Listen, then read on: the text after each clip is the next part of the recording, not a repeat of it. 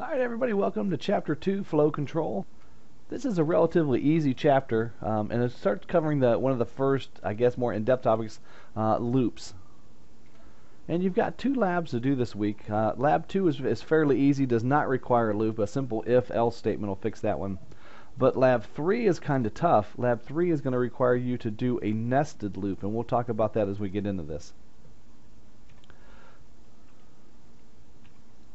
Alright, so we know that when we do variables, they look like this. And there's always a type, integer, boolean, double, something like that. Followed by the identifier, or the variable name. Followed by, and then you also have to give it a value. So when you see an expression like this, integer Bob equals 8, we know that it's going to be of type integer, Bob is the identifier, and 8 is the value. Alright, when we get into loops, we typically use some kind of boolean expression. Something, keep running this loop as long as this is true, or keep running this loop as long as this is not true, something like that. And we can combine Boolean expressions into larger expressions using the double ampersand or the double pipe. Now, the double ampersand means and the double pipe means or. Now, the double pipe, most of you guys are probably not familiar with the pipe command, but it's the key right underneath backspace. So we can do, as long as this and this are true, keep doing it. Or we can do if as long as this or this is true. So we can have big, long Boolean statements if we really need to. Alright, so there are truth tables. If you're in the 5th edition of the book, it's on page 50. And if you're on the 6th edition of the book, it's page 52. And according to this chart, a 0 is false and a 1 is true. So when you're using the double ampersand or the and, basically they both have to be true in order for your Boolean expression to be true. So if only one is true, the expression is still false.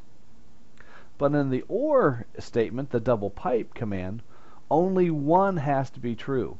So it's like, hey, I'm comparing, apples and oranges. Well, that's not going to work. Well, I'll take an apple or an orange, so only one of them has to be. Does that make sense? Make sure you're good with this concept, because you'll see this in the quiz and the exam. You'll see some kind of expression, and it'll say, would this expression be true or would this expression be false?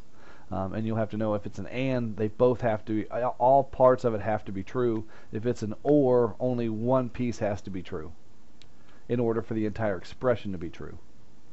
Your book also talks about the naughty exclamation point. The exclamation point in front of something means not. So if I have an exclamation point in front of the equal sign, it means not equal to. And if I have an exclamation point in front of a less than sign, it means not less than. Or if I have equal or exclamation point in front of sandwich, it means not the sandwich. But you get the idea. So your book talks about a short circuit evaluation versus a complete evaluation. And it's at the bottom of page 53 if you're in the 5th edition, and I think it's somewhere on page 55 if you're in the 6th edition of the book. And what that means is, with C++, it knows that both statements or all statements in an AND expression have to be true in order for the expression to be true. So as soon as it finds one that's false, it will stop evaluating the rest of the expression, because it knows the outcome or the entire expression is going to be false because one of the items inside the expression was false.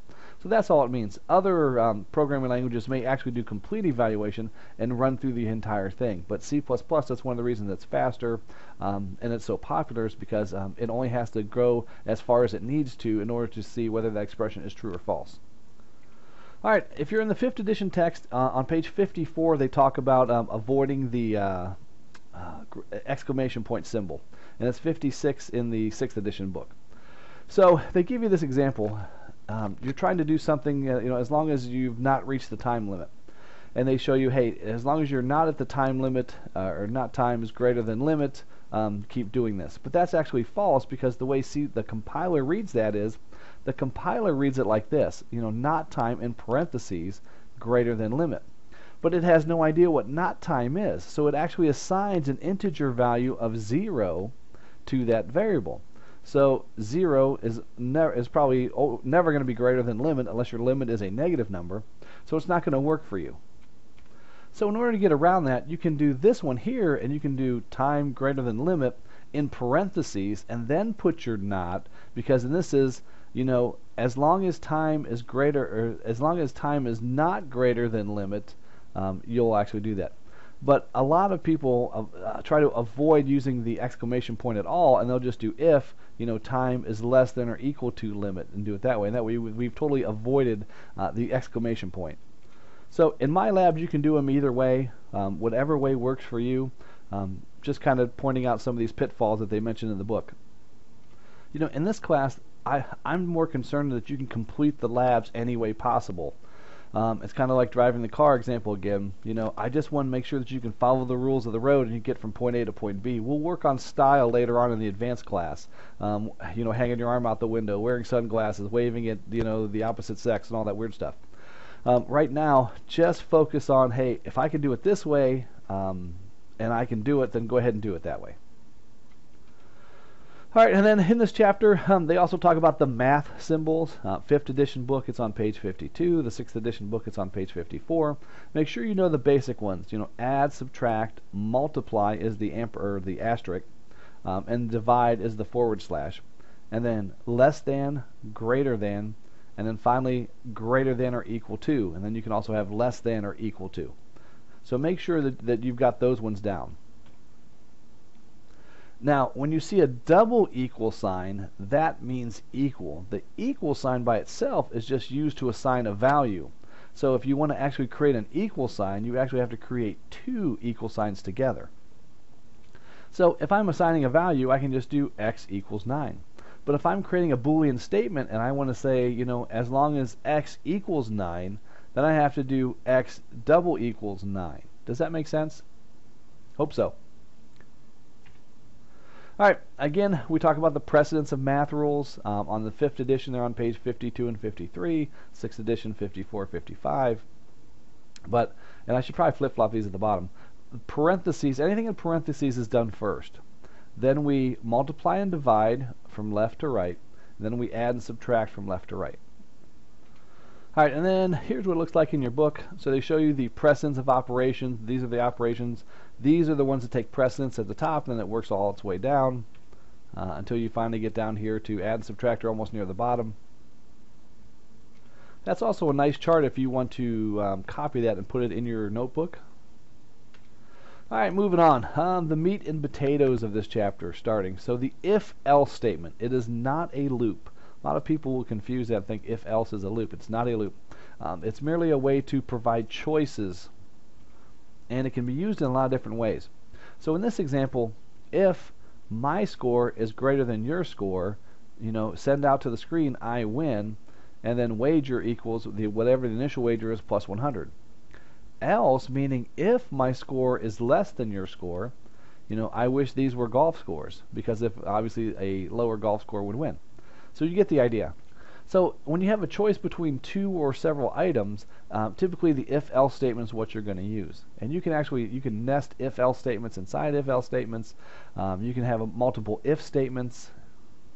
You can do a lot of weird stuff with if-else. You can also multipath it. So like in this example here, if temperature is less than -10 and the day equals Sunday, send to the screen, stay home, because it's Sunday, obviously you're off work and the temperature is really low. And then remember, when we're trying to do a Boolean expression, day equals Sunday, we have to use the double equals. All right, if or if else temperature is less than 10, and notice that's it. So here in the comments it says also, and day does not equal Sunday, because if day equaled Sunday, this first one would have worked. What happens with the if else, it starts reading through, and as soon as it finds ones that fits, it stops, and then that's the one that's executed. If it does not find one that's executed, it executes the very last one, which is what they call the last else statement, and it is called the statement for all other possibilities. So when you build these expressions, you have to keep that in mind. So if temperature is less than 10 degree, or 10 below, and it's Sunday, stay home. If the temperature is just less than 10, stay home, but call work, because it's probably a working day, and you want to make sure that they're open. If temperature is less than or equal to 0, dress warm. And everything else, work hard and play hard. So it kind of fits everything. Well, most people think, well, what if the temperature is less than or equal to 10, I might have a day off. Well, if assuming that this is correct, and your workplace only closes when it's minus 10 or below, then what happens here is this says if temperature is less than minus 10, and this says if it's less than or equal to 0, meaning at this point the only temperatures that would fit would be minus 10 all the way through 0. Because minus 10 and below, less than minus 10 or below would actually fit here, and then minus 9 through 0 would fit here. Does that make sense? So it kind of covers every possibility from the top down. If you switch these two around, the statement doesn't work. But as long as you have it this way, it works. And then when you're doing multipath, we always end it with just an else. And then that means that if these top three, or if all the if-else's don't match, then we'll do this one. And this last else is called the statement for all other possibilities. You can also get really weird with your if statements and just keep using if statements. So in one project, I had to figure out the difference in time.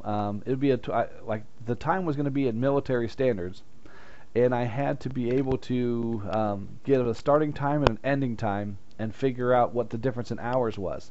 Well, it's easy if it's regular time, or if it was military time, because then I could just say, hey, 21 if it's 2100 hours and it's 9 o'clock now, and it's 5 in the morning, then I could just subtract it. But what happens if it's normal time and it's 9 o'clock at night, and then I want to go to 9 o'clock the next day? Well, now I can't. If I subtract 9 from 9, it means 0, so there's 0 hours in between there. So what I did was I made a bunch of if statements here. If hours needed equals 24 minus the start hour plus the ending hour. So basically if, and you can actually do that, and the compiler will accept that. So don't worry about the code here, what I was trying to do. What I'm trying to express here is you can do multiple if statements without the else. And then if this matches, I'll do this. If this matches, I'll do this. Now, this is not recommended programming. This is not what they want to see like in the real world. But if you get stuck in a lab and you have no idea, do what works. As long as your program works, you get at least a C on your labs. Style and fine-tuning comes much later on. At this point, I just want you to be able to, if I give you a problem, I want you to be able to solve it in code. I don't care what the code looks like, just be able to solve the problem. We'll work on everything else later. All right, another way of providing choices is the switch statement. And with the switch statement, what happens is you do switch and then the expression, and then you can give all your different choices, and the last choice typically ends in the default. So here it's not very good. It's hard to read this, but if you see it in action, so if I look at this example, integer vehicle class, and then the toll is a double value. So enter your vehicle class, and then you would enter 1, 2, 3, or 4. Assuming you had a passenger car, you would enter 1. Assuming you had a bus, you would enter 2. So that becomes your vehicle class, and then this says switch. If the vehicle class is whatever number, do that case. So in this case, let's say you punched in 3, then the case 3 is, it says truck, and it gives you your toll for truck, and then there's a break statement that says then that it breaks you out of that switch statement. So, and here's where we get nearer to loops. Anytime you get into some kind of things where you have choices or loops, you've got to have a mechanism to get out of those when it has served its purpose. So we typically see the break or the continue statement in there. Now with if else, we just end it with an else, and then that covers everything else, and that gets us out of there. But with switch, we use break, and then with our loops, we'll use break and continue, and we'll talk about that in a minute. But with the switch, after we have all of our cases, the last case is always default, and then if nothing matches, this is what I do. So case is much better than if else if you have a whole bunch of choices and they're only going to make one choice. So you don't need a loop. A loop is when something has to run multiple times. A choice is when somebody just makes one choice out of multiple options. So when you have a choice statement, switch is typically what we use. And you have to make sure you put those breaks in there for each case. Otherwise, like what they're saying here is, if this break was not there, then 1 would say out, blah, and it would keep going down until the break. So if this break wasn't here, then if somebody entered 1, their toll would be $1.50. I don't think we have case that ever comes up in a lab in this class, but this is nice to know, and make sure you have an example of this in your notes. Alright, and then again we already talked about the breaks, and there's an example on page 63 if you're in the 5th edition of the textbook, and page 65 if you're in the 6th edition of the textbook. Alright, now let's talk about loops. Loops, very common in C++. We always have to loop stuff. And there's 3 loops. There's while, do while, and for. Now while is the most flexible, and there are no restrictions on the while. Do while is the least flexible, and the problem with do while is it always executes the loop body at least once. So sometimes you don't want the loop to ever run because the condition was never met. But a do while will always run at least once. And then for is our natural counting loop. You'll see for used an awful lot, especially in our labs. So here's the while loop. So it's while this expression is true, do this. And then the do this part becomes in curly braces. And that Boolean expression can be anything. While, vehicle class is greater than 1, or while time is less than this, or while this and this. So anything could be in that Boolean statement, but as long as that expression is true, continue to run whatever is in curly brackets. Alright, and then there's the do while loop. What we do is we do, and then we have these statements, or the curly braces, and what we want to run, and then we end it with while, and then the Boolean expression. So you can see, because the computer reads from top to bottom, as soon as it says, oh, it says do, I have to run this one time before I get to the expression. So do while is not as popular in the looping mechanisms as for or while. So they're both very similar, but the big difference is, is when the Boolean expression is checked. With while, it's checked before the body is executed, and with do while, it's checked after it's executed. Meaning, with do while, we always run the body or whatever's in there at least once. With while, we may not run that. Alright, I guess at this point I've probably covered that 3 times, so we should be good. If you have any questions on that, make sure you let me know. And again, I'm going to do a lab video where I walk through a bunch of different examples, and maybe that'll help clear some stuff up for you. Alright, and then we have the for loop. Typically with for, we have some kind of, we initialize a variable, and then we say as long as this variable is doing this, we give the condition, and then we increment the variable. So we keep adding 1 to it. And then inside our curly brackets we have whatever we want to run. So it looks like this. For an integer of a, so we're going to initialize, so a equals 10, and then the condition, as long as a is less than 20, then we increment a. A equals a plus 1. So now a was 10, now a becomes 11. So we have to initialize a variable, we have to give the condition, and then we have to increment the variable. Now typically you won't see a equals a plus 1, you'll see a plus plus, because remember plus plus adds 1 to it. And then we'll run this. So this will run 10 times. It starts at 10, and then as long as this is less than 20, it'll keep running. And then the first time it runs in, it becomes 11, 12, 13, and once it gets to 19 it runs, but then as soon as it hits 20 it will stop running. Now, this initialization, sometimes we take a variable that we already have somewhere else and we pop it in here. Most of the time, though, we create a new variable and use that just to timer or to work on the loop condition itself. And that way, the variable is just for that loop statement and won't get changed somewhere else by mistake or something. And then, as long as the loop is true, we'll keep pushing out whatever here is in curly brackets. In this case, outs and this. Alright, so a loop's condition expression can be any Boolean expression. So what we're saying is this part here, so while this, do this.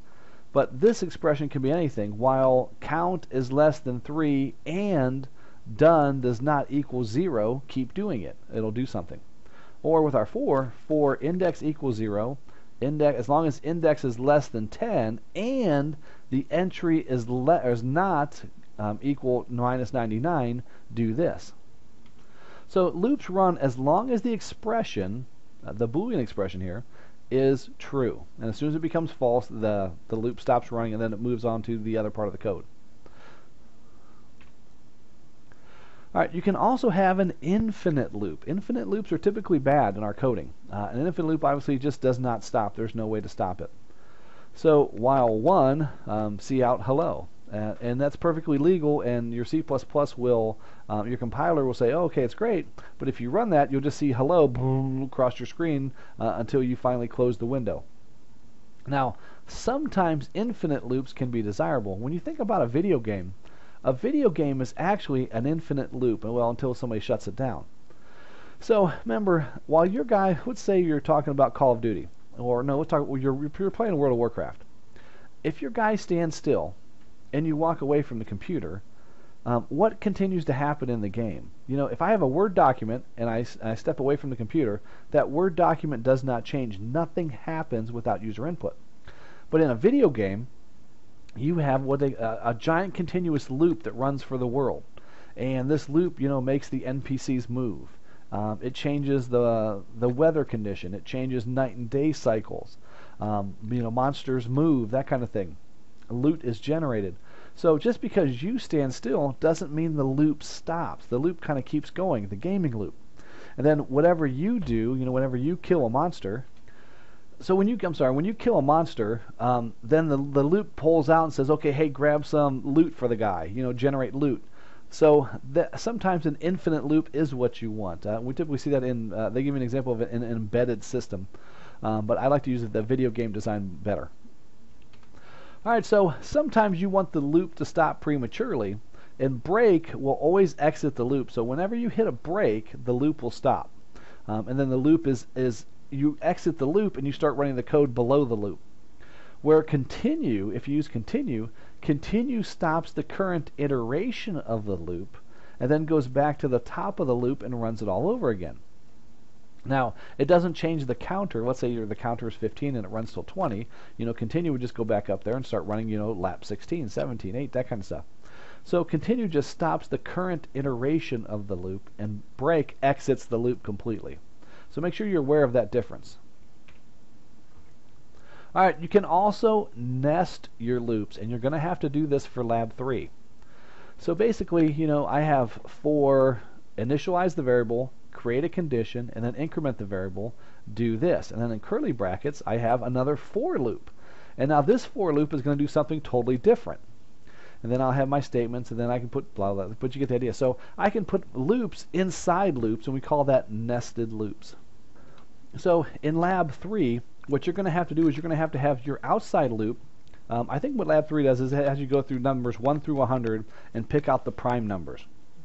So you'll use the first for statement, or your first for loop, to generate the numbers 0 through 100. Then you'll use the second for loop to provide the condition, you know, which number is prime. And that way it runs through all the numbers and it checks all the numbers to see if they're prime. So that's the way you'll do it. Alright, your book also talks about reading from a text file. And to do that, you have to include the include f stream and we always use the using namespace standard. Now, we don't do this in the lab, and it was never discussed in the class that I went through. I don't know if you ever need to do that for some reason. You know, in IT and things sometimes, you know, HR may provide us a list of, you know, oh, here's a list of the 25 new people that were hired this week. You know, create passwords and stuff like that. So you may have to use a C++ program to do something like that. Now, Active Directory does that as well, but you may have some other programs that you created at work using C++ where you would have to read from a text file. So this is how you do it. So at the top you have, you know, number sign include fstream, include namespace standard, blah blah, and then somewhere in the program you have ifstream, input stream, and then input stream.open, and then the text file. And then whatever your variable is, and then theoretically it reads the stuff in. You're all really good. Okay. So here's what it looks like if you actually had it in a program. So here's our include fstring, or I'm sorry, include fstring here, and then fstring input stream, and then the input stream is going to open the player text file. And then using that, we're going to put score, first name, last name, and spit it all out like that. And it comes out Gordon Freeman, and here's the score. So again, we do not use that in the lab, but it's just something handy that you might want to have inside your notebook. And remember, if you guys are taking this class, you're probably going to be some kind of coder. You're either going to code, for computer science, you're going to be working in C++, or you're going to code video games and things like that. So it's nice if you start building a 3-ring binder now of notes of how to do things, because you're going to learn stuff in this class, and then you're going to move on to the next class, and you'll forget some of the stuff in this class. So it's nice to have a binder to go back to. Even when I was in IT and had been doing stuff for years, I still had several 3-ring binders for each. Like I had one for Windows Server, I had one for Cisco stuff. And that way, as I learned stuff, I took these notes and I wrote these things down. Oh, I found these little tidbits, and I put them in there. And then later on, 5-10 years down the road, oh, hey, I remember you could do this, but how do I do this? Let me go back to my, and I would find that stuff. So it comes in very handy later on in the real world. All right, so questions. Name the 3 kinds of loops. What are the 3 kinds of loops we discussed? All right, answer. We have do, do while, and then for. All right, and then is this expression true or false? Is this expression true or false? All right, if you want to work this out, pause the video now. Otherwise, I'm going to give you the answer. All right, so the expression is 5 is greater than 4, or 4 is greater than 5. Well, we know 5 is greater than 4, so that's true. And it's an or statement, so only one side has to be true. So in this case, the expression is true. All right, is this expression true or false? Now, this one, we've changed it to the double ampersand. That means and. So 5 is greater than 4, which is true, and 4 is not greater than 5, so that's false. So in a and or a double ampersand expression, both parts of the expression have to be true for the entire expression to be true. So in this case, it is false because 4 is greater than 5 is false. Make sure you're good with that part right there, the and the or, and whether they're true or false. All right, an if statement must have an else portion. So if I have an if statement, it has to have an else portion. True or false? Da-na-na-na. All right, an if statement does not have to have an else portion, just like you saw in my crappy code. I had 4 if statements and there was no else statements anywhere. All right, so true or false? It helps if you say this in English. So 5 does not equal 4. So that would be true because obviously 5 does not equal 4. All right, what's the word for this? Double pipes. That should be an easy one. Or. So double ampersand sign is and double pipes is or. All right, what does continue do inside a loop? So if my program hits continue, what does that do? All right, answer. Continue stops the current iteration of the loop, but then goes back to the top and starts executing the loop again. Now, it doesn't start the loop again all over like from number 1, but it stops the current iteration and then goes back up to the top, increments it by 1, and then runs it, continue from there. All right, what does break do inside a loop? All right, answer. Break actually breaks you out of the loop. So it doesn't go back to the top of the loop. It says, okay, I'm done with the loop, and it goes back and starts executing the code underneath the loop. What's next in the code. All right, guys, that's it. Now I'm going to do a short video and walk you through some examples in video 2 for the lab in Visual Studio. But yeah, this should be a relatively easy week as well. But again, they get harder as we go. And if you struggle with that Lab 3, make sure you guys are asking questions on the discussion forums. All right, good.